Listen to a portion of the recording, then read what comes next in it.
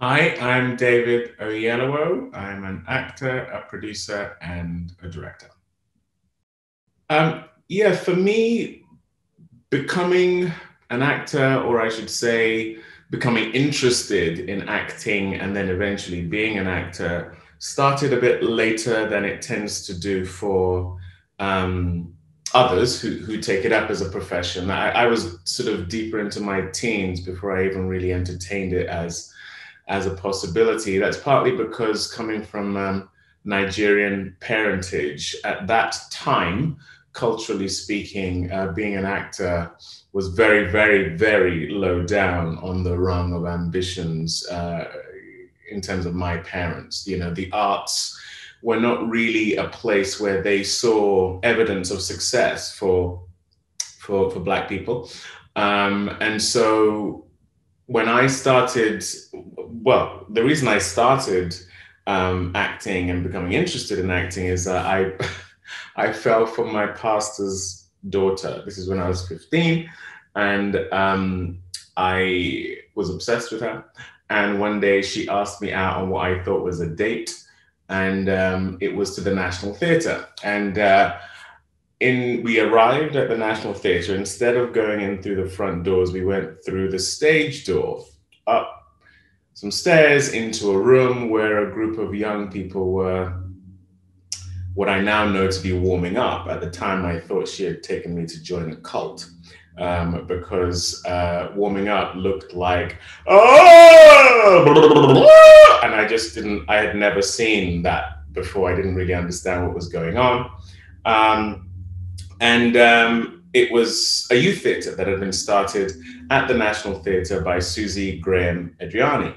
I was very shy. It wasn't something I particularly saw myself staying doing, but I liked her so much I kept going and I sort of gained a taste for it.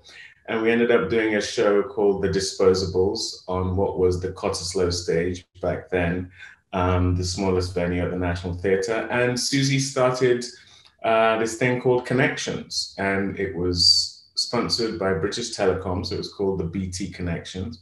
And at the age of, I think I was 16 or 17, I ended up comparing the uh, the BT Connections, the very first one, with Sandy Toksvig on the Olivier stage. So that was my first experience of being on a big stage in a big venue like that, and it was BT Connections, and that's where it all sort of began for me. And I eventually went to drama school. I went to Lambda, 3 years of that, then the Royal Shakespeare Company, and then got into film and television, and it went on from there.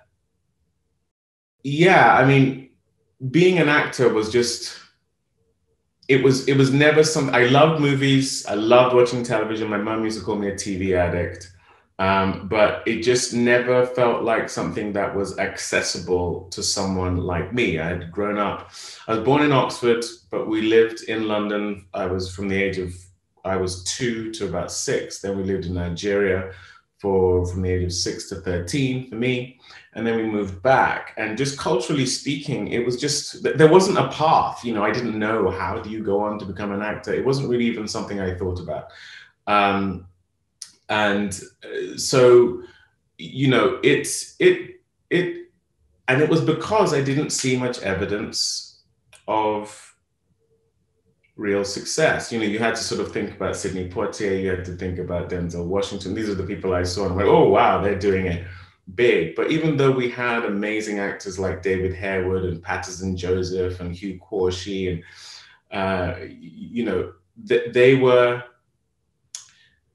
they were not being afforded the kind of opportunities that for a younger black actor made you feel like that is the pinnacle, that is Mount Everest, that is the zenith of what can be done. And that was sort of a that was the thing that I think made it something that felt inaccessible to me. But the amazing thing about doing BT Connections and doing the youth theatre at the National was that Susie Graham saw something in me that I didn't see in me yet. What actually happened is we were, like I say, doing this play, The Disposables, and there were three guys who were being groomed to play the lead.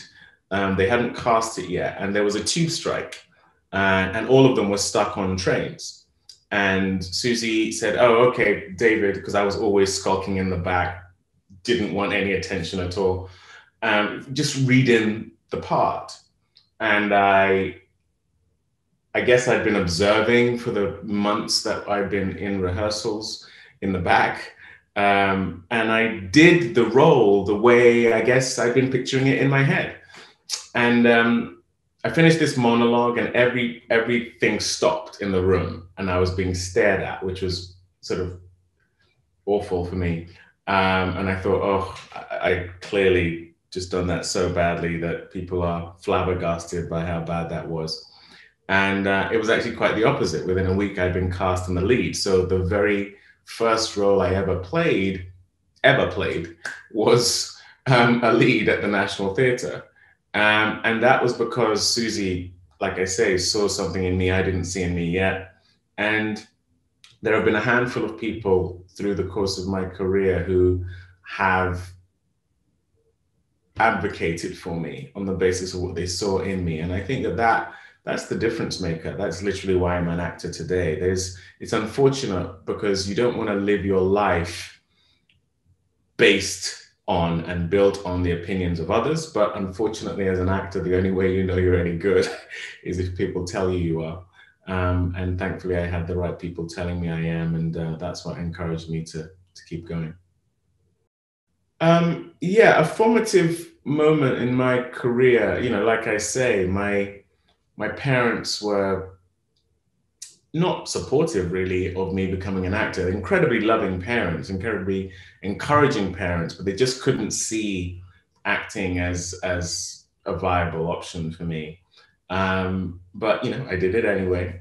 Like I say, I went to Lambda. The only way I could have gone to Lambda is getting a scholarship. Getting the scholarship was the thing that swayed it for my dad. He couldn't understand acting, but he could understand scholarship and someone paying for my time at Lambda. But he still sort of always thought David will at some point get a proper job.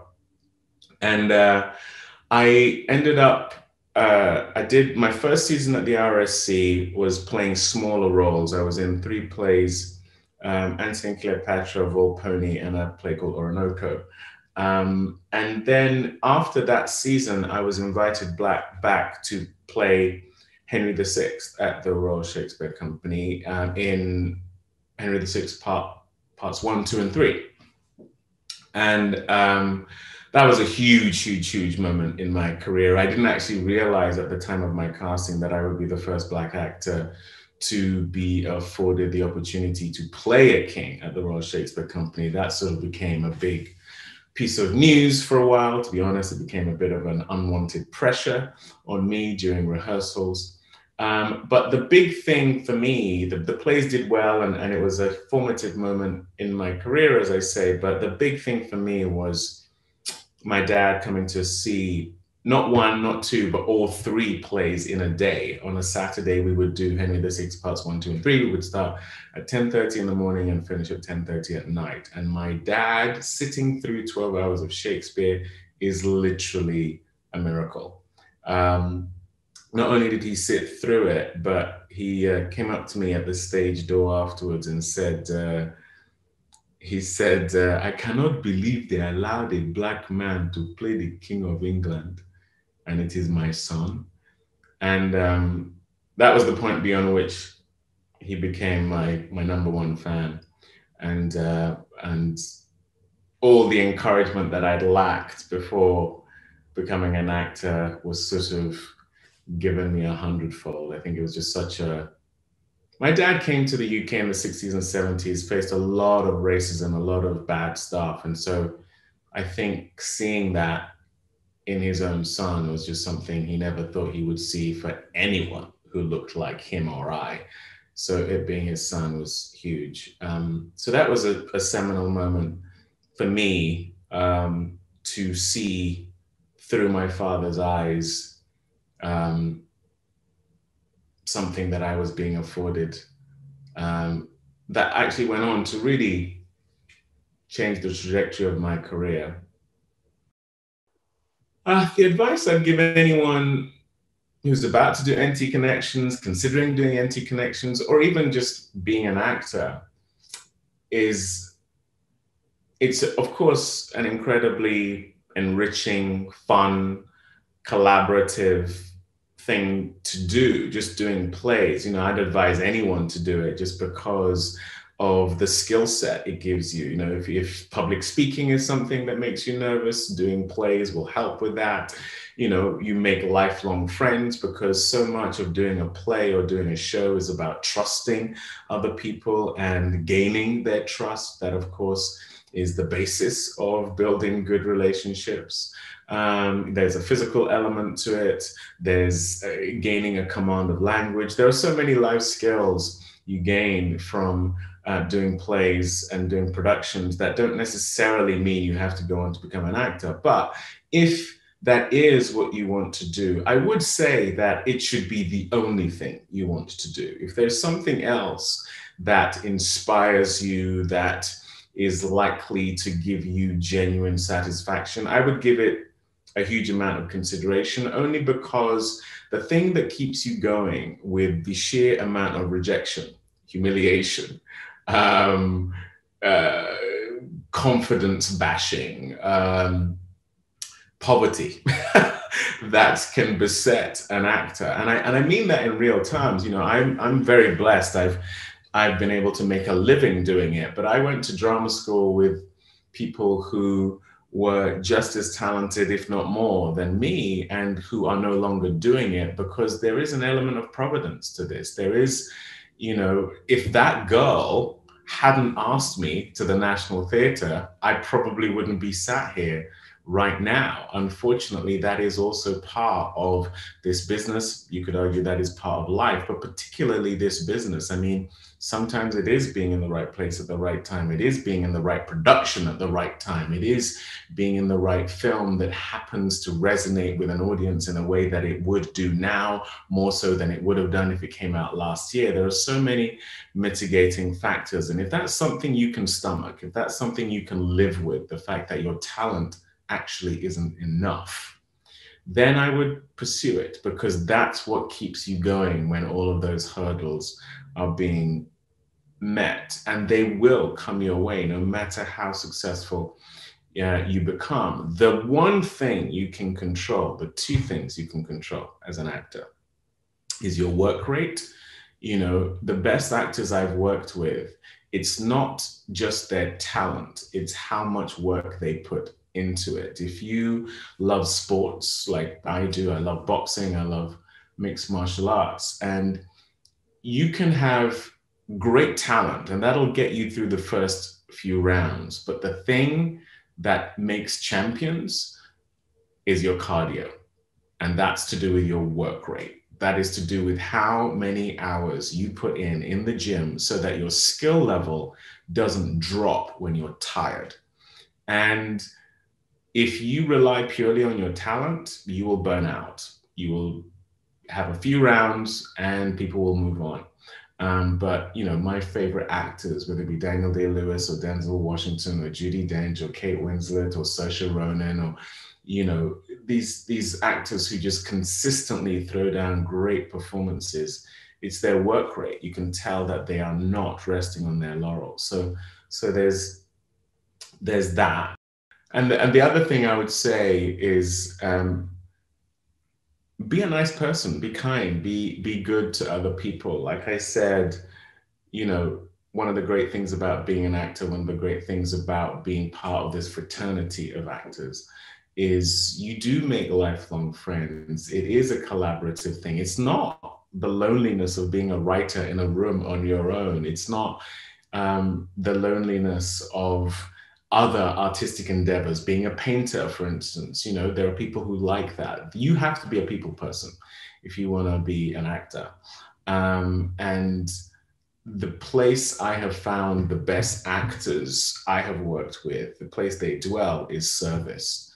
Serve the story, serve the audience, serve your fellow actors. If you're coming from a place of service, you are inadvertently serving yourself, because that's what makes you better. The best acting is listening, not acting. That is an act of service. You know, you are being generous by virtue of listening as opposed to just doing. And if you can have that as an ethos, as a way of thinking, as a way of approaching the craft of acting, longevity will be yours, because people like being around people who are selfless and generous and kind and who put other people first. In the same way that you will burn out if you rely purely on your talent, you will burn out if you're not a nice person. And so, unfortunately, an occupational hazard of being an actor is self-obsession. And you've got to really try and wrestle that to the ground. One of the greatest things for me was becoming a father. You know, I have 4 children. I'm not saying everyone who is going to be an actor needs to have children, but inadvertently, they gave me the gift of looking beyond myself. And I think that truly is a gift. If you can give that to yourself early on, you'll do well.